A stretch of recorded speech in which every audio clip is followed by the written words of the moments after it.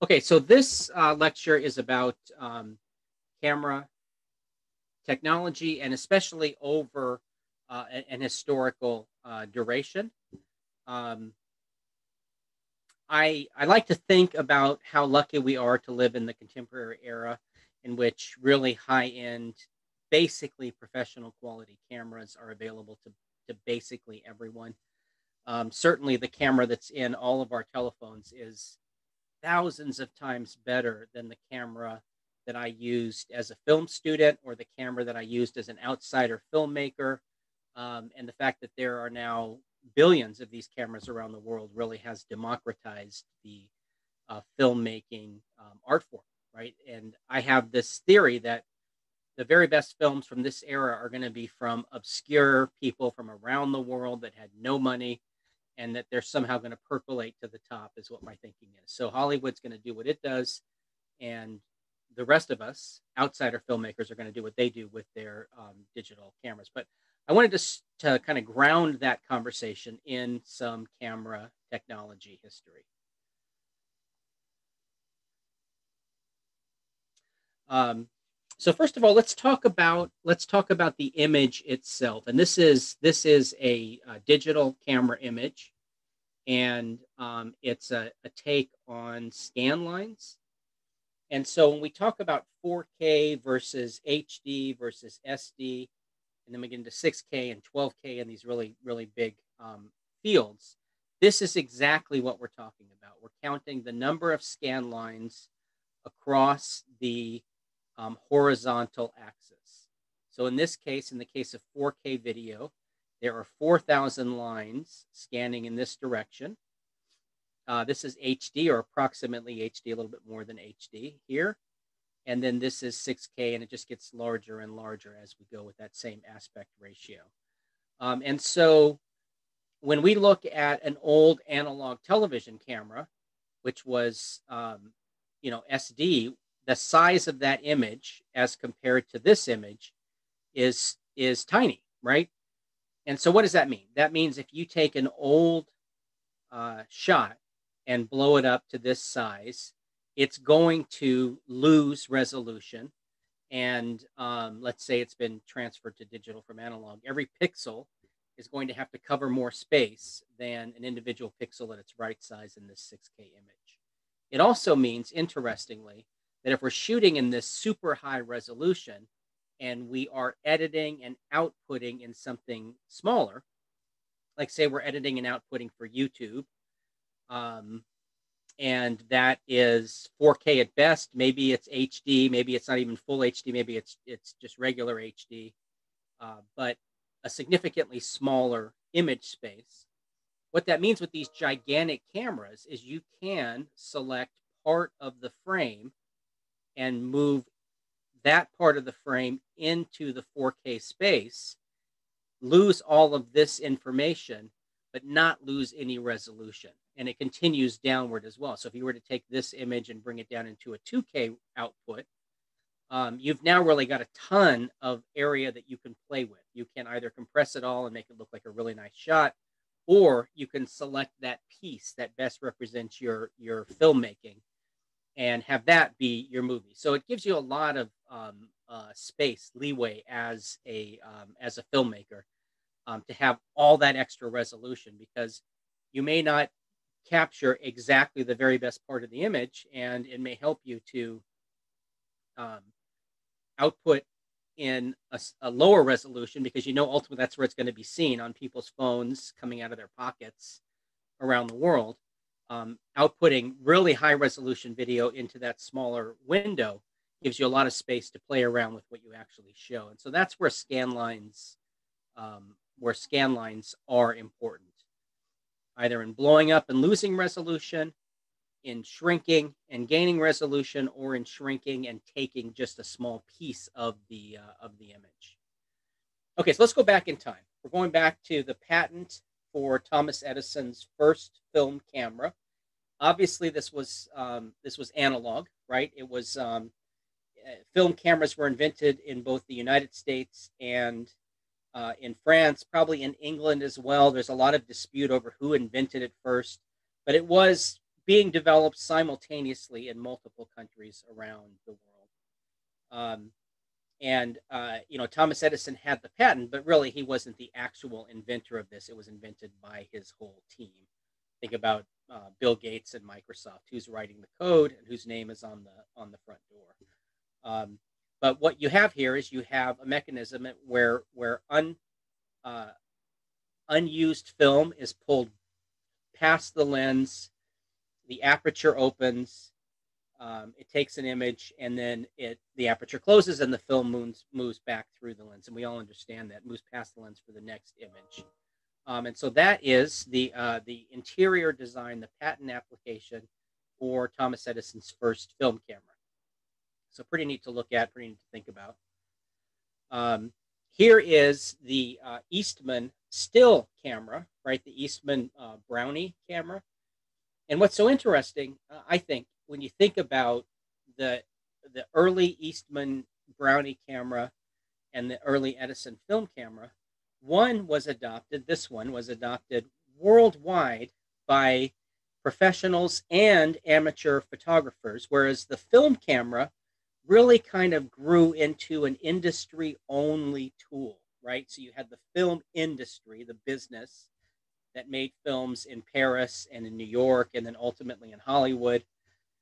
It was very expensive. It was, kind of hard to do, whereas these Brownie cameras became easier for individuals to use. And I think also because you print a photograph and put it on your wall, that had a kind of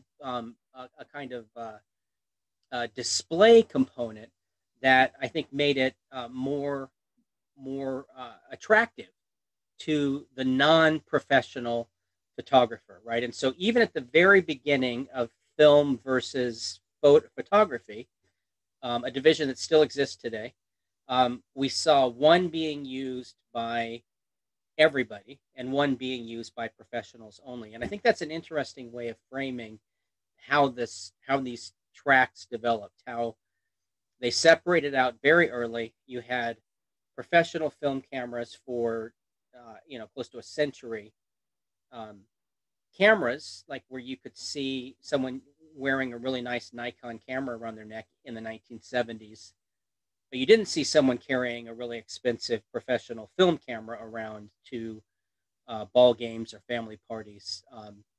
You had what were home movies and much smaller cameras. And so I'm going to talk about that as well, because ultimately I want to get to the point where they merge back together, right? So we have a separating out at the end of the 19th century.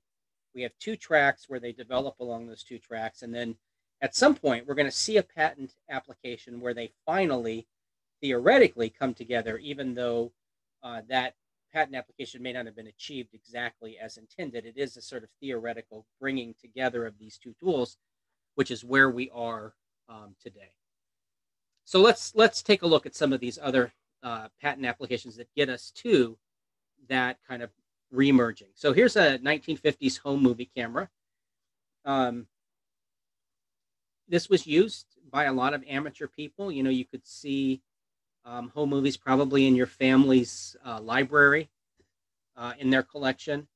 But I think that the important distinction here is that these images marked themselves as amateur almost from the moment they were created. They just didn't look like real movies, right? They looked like home movies. And so there's a sort of separating out of the amateur filmmaker from the real or the professional filmmaker.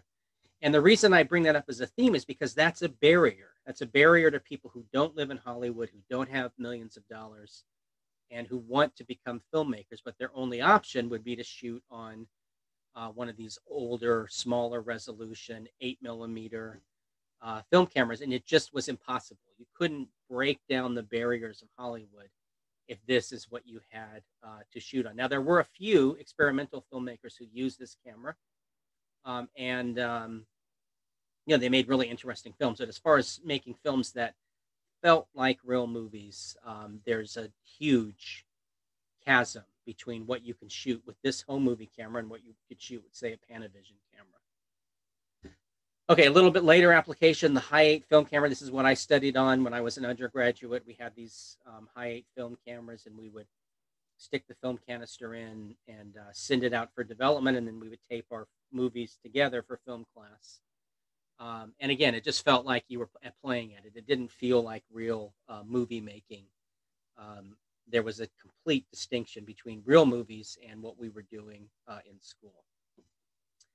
Okay, so I have here, and it's kind of hard to see it to crane your head a little bit.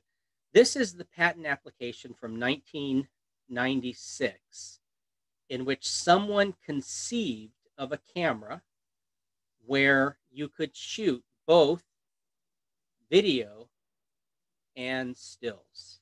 So somebody saw this coming. It hadn't yet been brought to market. There wasn't yet an iPhone which could do both. Somebody put in a patent application and said, let's have a mechanism in which you can, in the same camera, using the same 35 millimeter film stock, either shoot a still or a movie. So fascinating leap of intuition here, because I do think this patent application prefigures everything that we do now.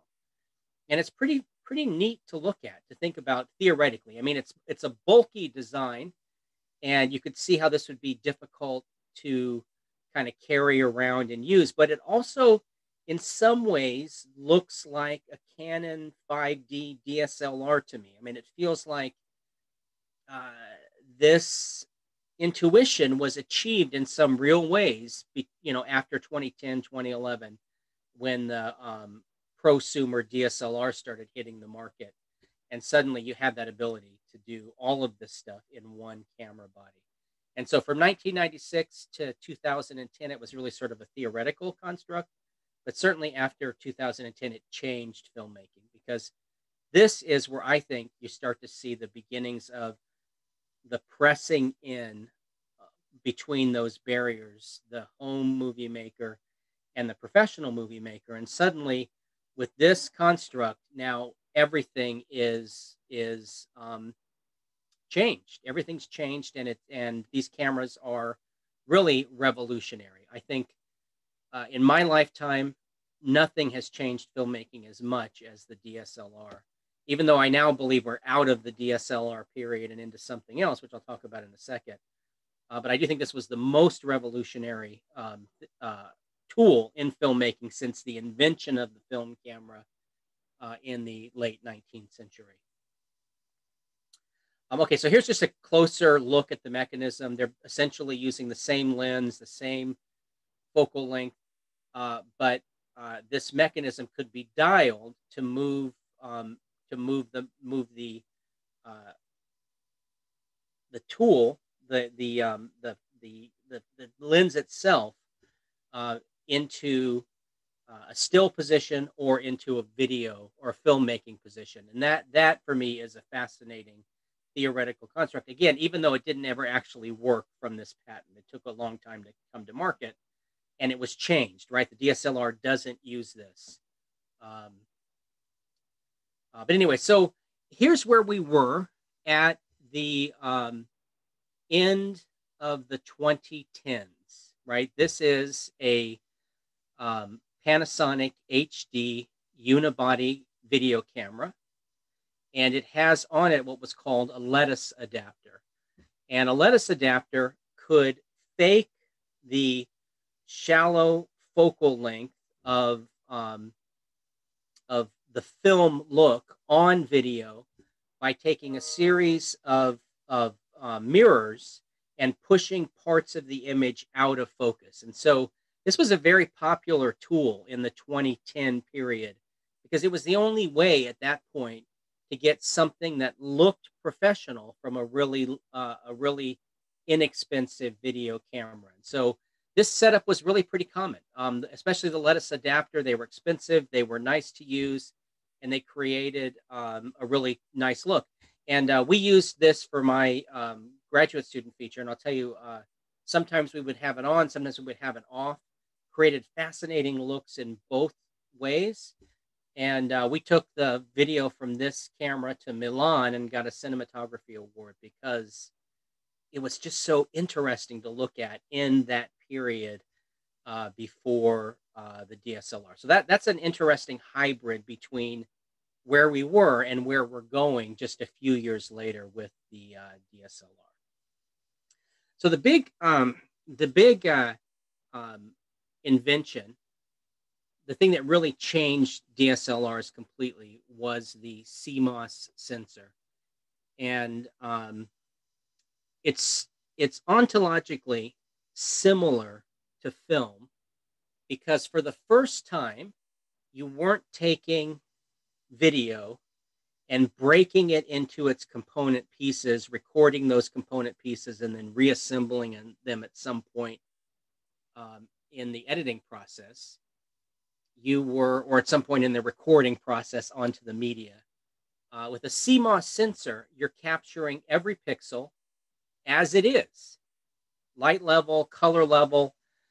So it's similar ontologically to film, is the argument that I would make, that for the first time in a digital camera, we have an image that feels filmic, where every pixel is captured as a pixel. It goes onto the recording medium as a pixel that reflects the real world, and it goes into the editing system in the same way.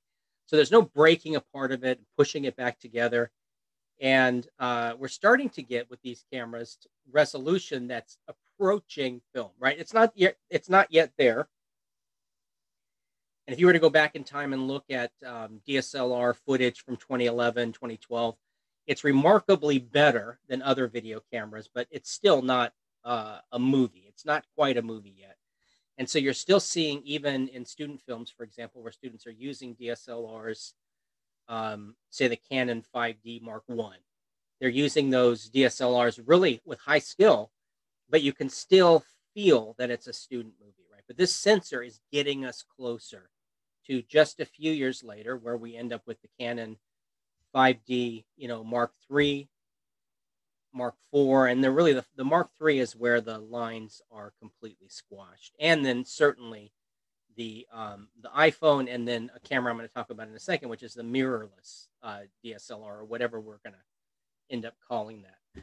So I love these Canon cameras. I think they revolutionized filmmaking, but I believe that the DSLR era is over. I think it was a short-lived period of time. It was extremely revolutionary, but the SLR mechanism that's in one of these cameras is no longer needed. You no longer need the SLR, which is a series of mirrors that reflects the light through an eyepiece, so you can see what the medium is seeing. Because on the next generation of these, as you all know, we got video monitors on the back of the camera. So when you buy a mirrorless DSLR, it's a kind of a misnomer, because the SLR is not there. The mirror is what makes the DSLR. So the mirrorless DSLR is a marketing tool, but it's not really an exact name for the kind of cameras that we are now using. So these, I think, are the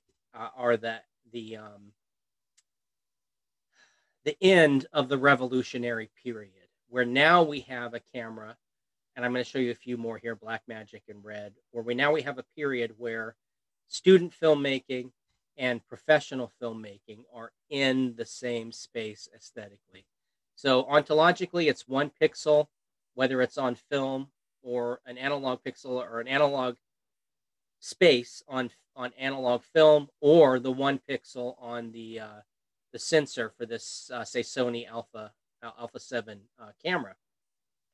So ontologically, it's very similar, and aesthetically it is as well, because when you look at a piece of film versus the image that comes out of the mirrorless SLR, or the Blackmagic, or the Red Epic, they're pretty close aesthetically, 99 to 100%. I mean, there's such a small range now that all of those problems that used to happen with outsider filmmakers, with students who wanted to break down the door of Hollywood, all that stuff's gone away, right? And so now, finally, we're through the revolution, and we're in the period where our cameras are as good as their cameras. But let's go through. Let's just look at a few more of their cameras, and we'll finish this up. So this is the kind of camera that most news channels use. It's a unibody camera, and the idea with this is that you have to run and gun with it. You don't want a news person to have to be fumbling with lenses and plugging in the microphone as they're running after a news source. So in most news operations, this is still the standard where you don't want to you want to be able to pick it up by the handle and run out and capture your video in really high quality.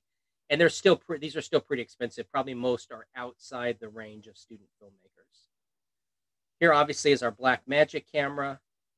Um, here is an example of um, a high-end news camera, unibody again with an interchangeable lens, and a 4G connection where you can replace the television studio, the satellite truck, with one of these cameras, but still awfully expensive. And so now we're starting to see Live Link, where you can just plug in an internet connection to your video camera, and you can do news gathering, live television shows from anywhere in the world. Again, the price is compressing so much that we're getting to the point where a YouTuber with a home studio can make something that looks as good as, say, NBC nightly news. This obviously is the high-end film camera. This is $120,000 at least. Most film productions rent this. But I would ask the question, do you really need to spend that much money on this camera when the mirrorless SLR with a cinematic lens can get you, you know, aesthetically so close to that image? And then finally, this is what it's all replacing in the professional world. We're getting rid of the $1 million satellite truck. We're getting rid of the $60,000 uh, uh, Betacam digital news camera, and all of that also is being compressed down into a space where, if we want to make a news channel, if we want to make a movie, if we want to be a YouTuber, we can do all of this stuff, high end aesthetics, for fractions, 1/100th, sometimes 1/1000th of the price. So that's it for this lecture. Thank you.